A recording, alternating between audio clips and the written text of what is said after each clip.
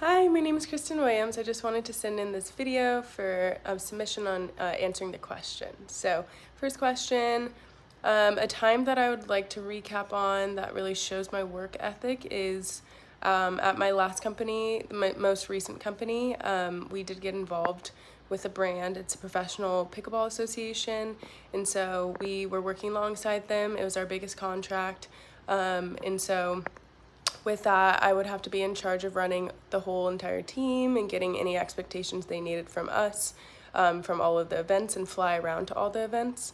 So I would be working the events while still working, for my LA team as well.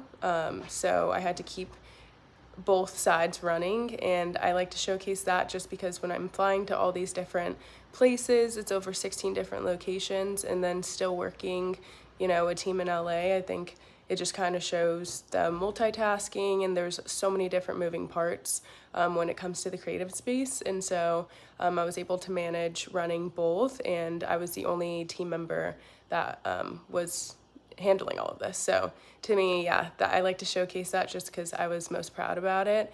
It's a big partnership and they trusted me. So that's number one. Number two, so a time when a superior in specific told me that I didn't meet the expectations.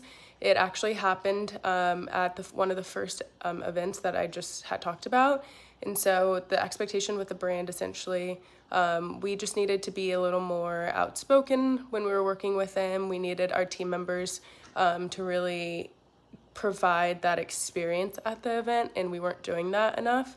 We also didn't look coordinated enough in the beginning, and we weren't, everything that they were looking for in a brand partner.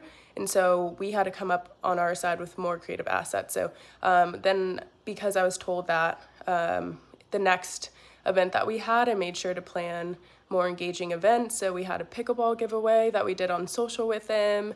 And then we brought them more into our experience with our ambassadors that we had at the events. And then I wanted to get their intake on, other social collabs. So I made sure to talk with them, and it was very clear about what we were going to do. And then we got on it right away, and they were actually very happy about it. So then my superior was happy about it.